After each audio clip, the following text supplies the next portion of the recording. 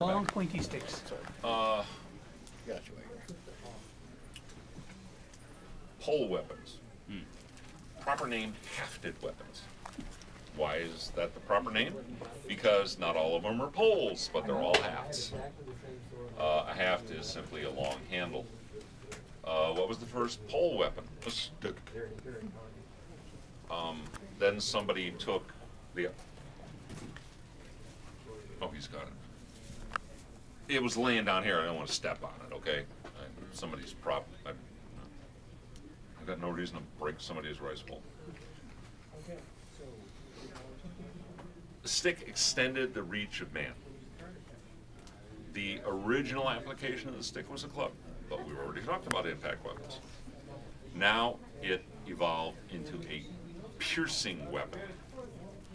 And what was that involved in?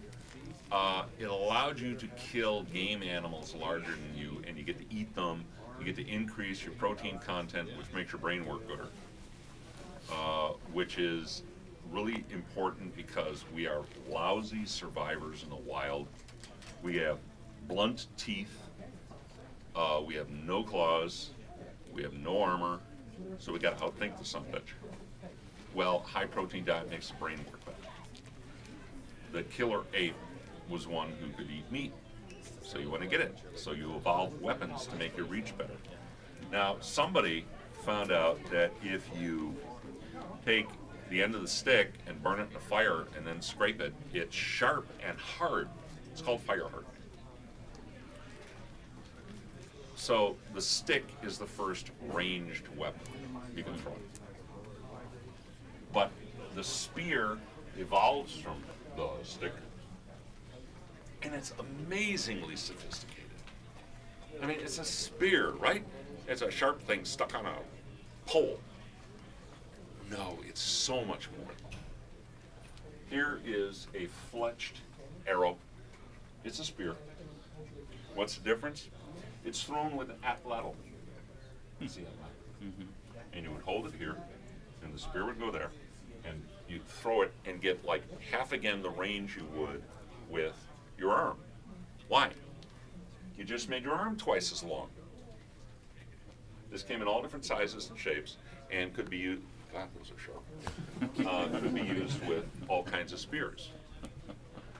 This classic spear, I mean from Greek to today, is here somewhere. There it is.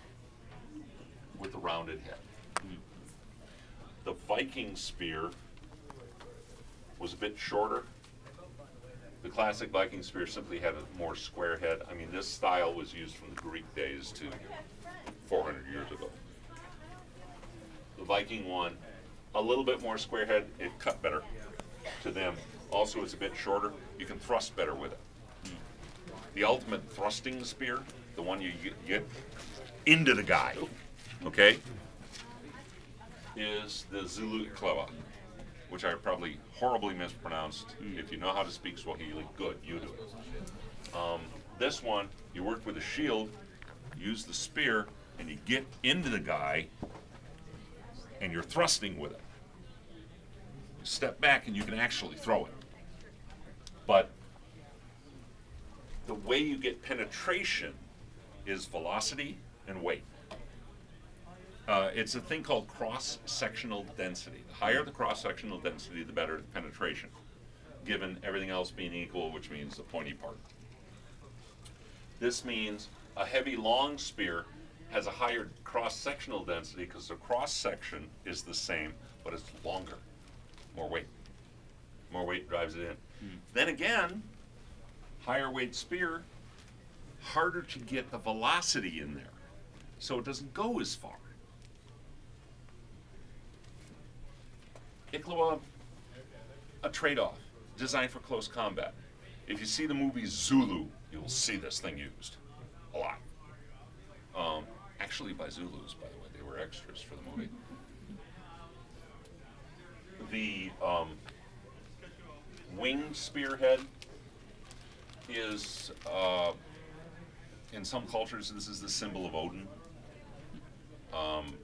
It's a great big Norse mythology thing. Plus, it's better to hunt with Why is it better to hunt with? Have you ever met a boar?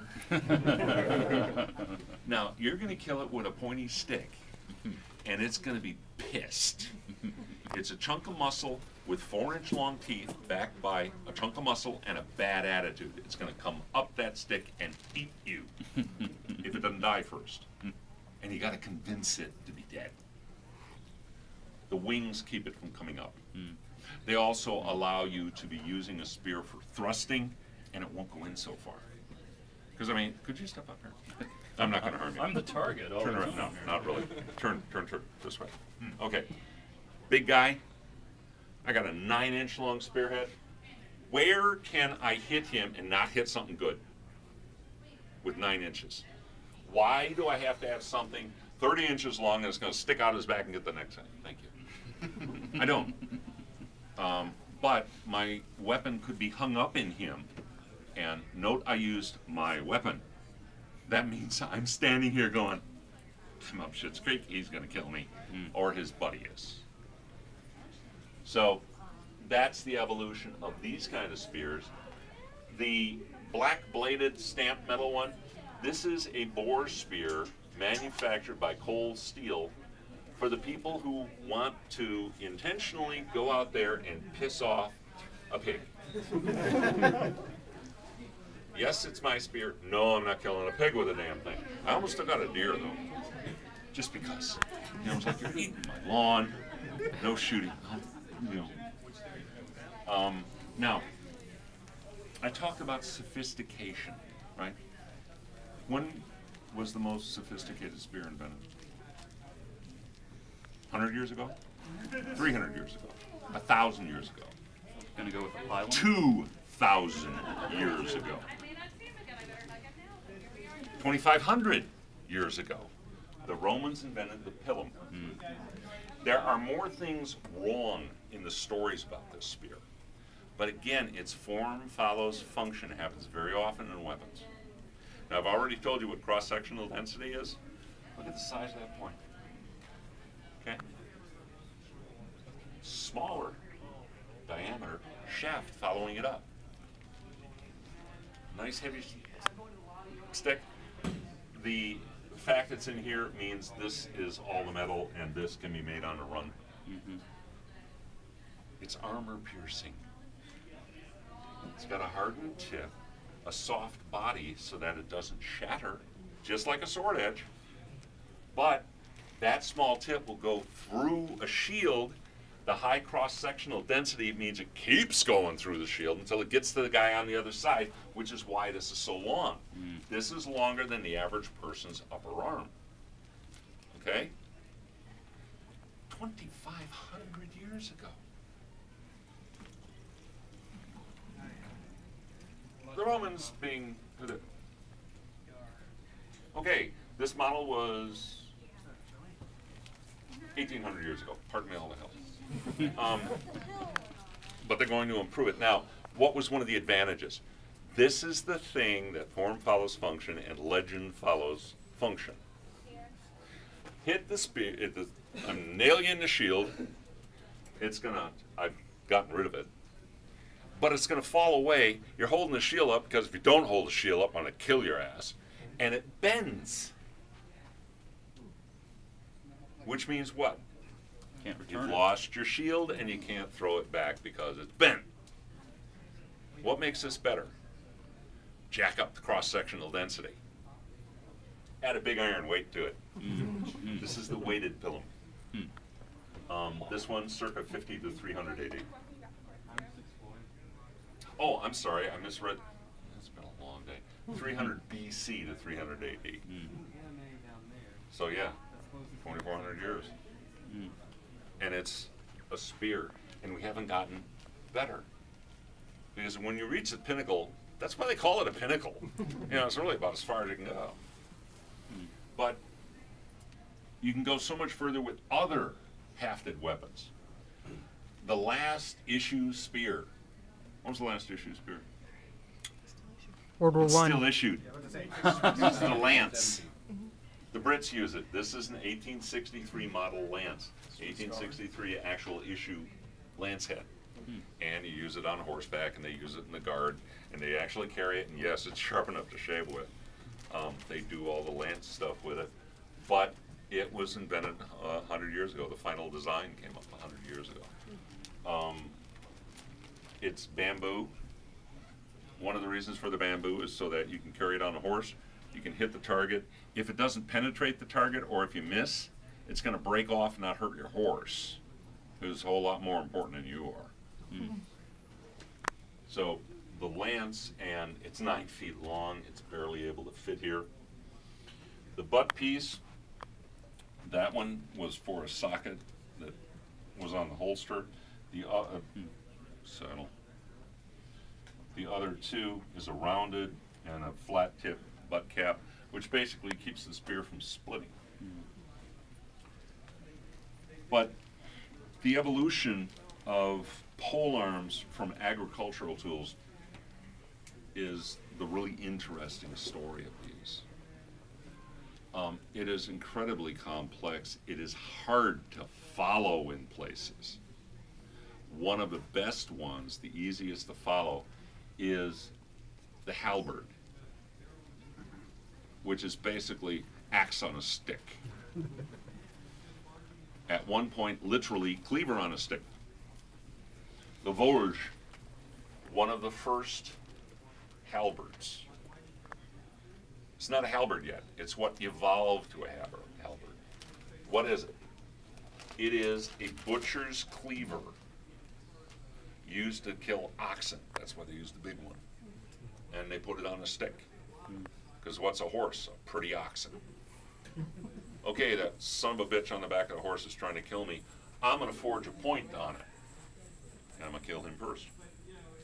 The Swiss love this thing. They went into heavy, heavy training with it.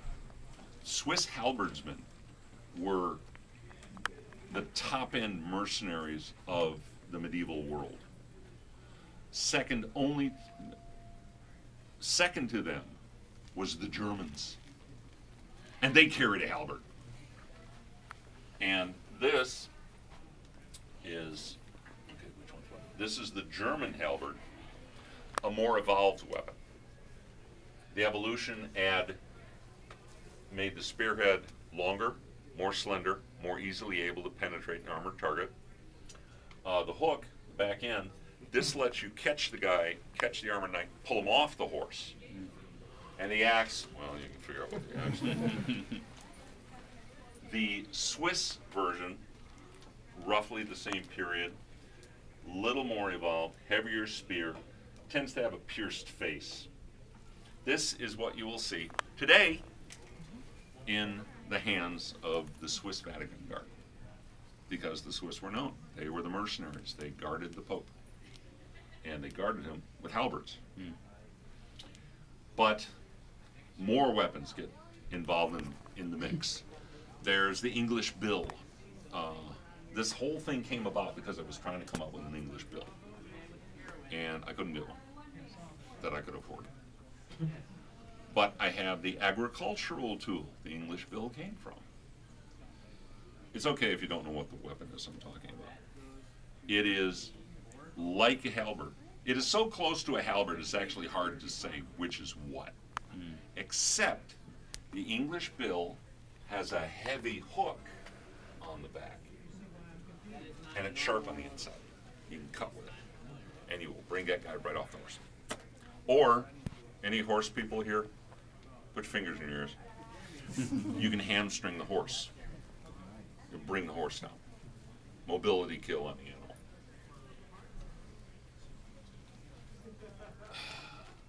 Yes, I know there's a guy here who argued with me on this. God damn it. The gisarm, the more involved they get, the more complicated the history is. And you can have the same weapon in multiple countries under different names. The bill was really the British weapon. It came from the brush axe, which is what we're going to bring, which is just a hooked axe. And you can look it up online as a limb trimmer for trees.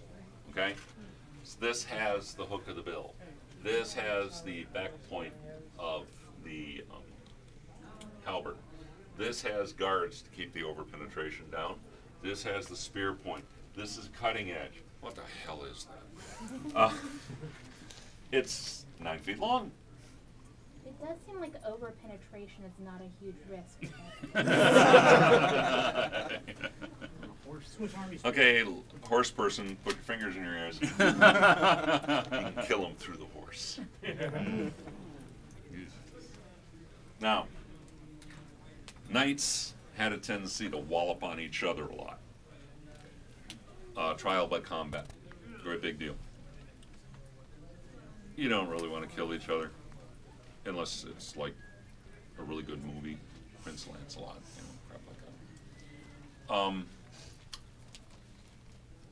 They came up with different weapons for ground combat, foot combat, fighting in the lists. One of these things was the poleaxe. Now, why is it called a poleaxe? Is an axe on a pole? No.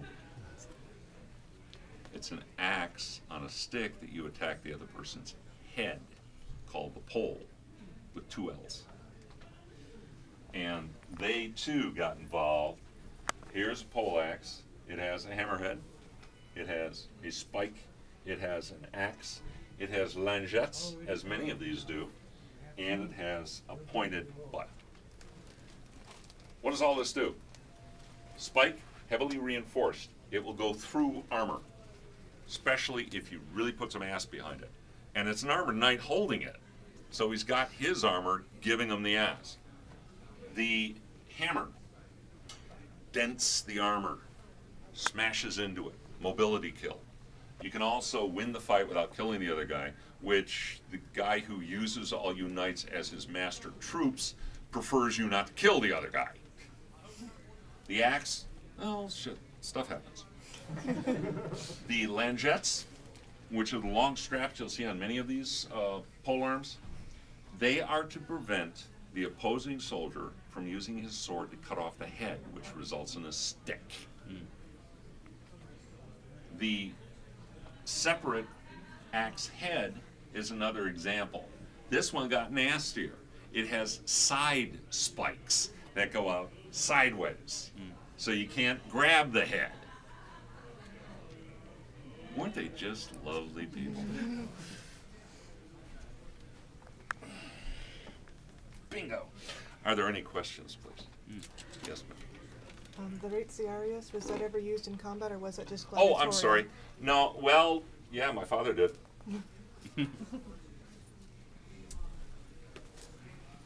This is a trident.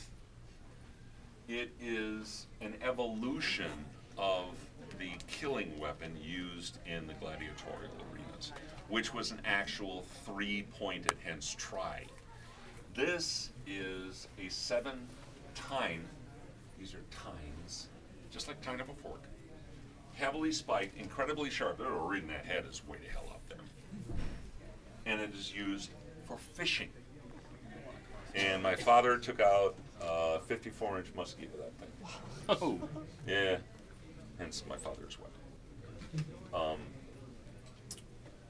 This is simply an application of a polearm for what is in effect a peaceful purpose. If you want a little detail, do a hole, little rod. That's so you can stick it in the ice and it sits by the hole. And then the fish comes in and you go, eat ya. Okay, yes sir. I know some Mediterranean cultures wrapped a cord around their javelin, then threw it so it would spiral. Do you think that is more or less effective than an atlatl? It is less effective than an atlatl because of the solid nature of this. However, you ever throw an arrow? Okay, you can't throw them very far. This is a plumbata. This is the world's most dangerous lawn dart. The Romans used this. Nasty son of a bitch. Less than 2 feet long, iron head, weighted, spiked point. But this is all one piece. And there's 2 ways to use it. One is throw it up in the air. It's going to come down. What are you going to do? You're going to fucking die if you don't do something. Lift your shield up. They carried 5 of them. Shields up. Thunk. Okay, stop that. Whatever it was, stop it. So this is what I call the smallest spear. I have a lot of fun with this. But you can take an arrow, literally an arrow shaft, with no fletching. And you take a piece of string with a knot in it, and you lay it across so that the knot is under the string, and then you spiral the string around it, you tie it around your finger, hold it by the head, and throw it. The string's going to unwrap. It's going to cause the arrow to spin. Remember, we took the fletching off. It's going to stabilize it, and you've just doubled the length of your arm. But you don't have the additional weight of the atlatl, so it's not as effective. As a matter of fact, they would hang stones on these to make them heavier, which made it more effective as a thrusting piece. But yeah, that's throwing arrows. It's actually quite effective. It looks foolish as hell, and you can win bets with it. Anyone else? Yes. When they closed the distance, did they tend to ditch the pole arm or the hafted weapon? They were gone. No, they're a spear is a thrusting weapon. A pilum is a javelin. That's a throwing weapon. And then a lance is a horseback weapon. So this is a long thrusting weapon, a shorter thrusting weapon, a throwing weapon. So they would discharge their long-range weapons and then close. So pikes and spears. A pike is just a long spear. Right. A pike didn't get thrown. Had whole units of troops, right? Yeah. So Well, what it was is a pike would be out there, and you hold bottom with your foot, it's dug into the ground, and you've got 12-foot long stick with a sharp thing on the end of it, a spearhead. And no horse is coming through 30 pikemen with that bristling hedgehog, because that's only the front row. The next row's got theirs down, and the only difference is theirs are 4 feet shorter. And then the next row has theirs down, and theirs is 8 feet shorter from that first row, which means you're looking at a bristling hedge of steel. And it's my guys.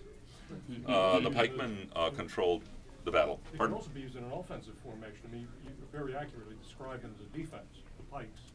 But they could also be used in an offensive formation. They can Well, actually march with the pikes.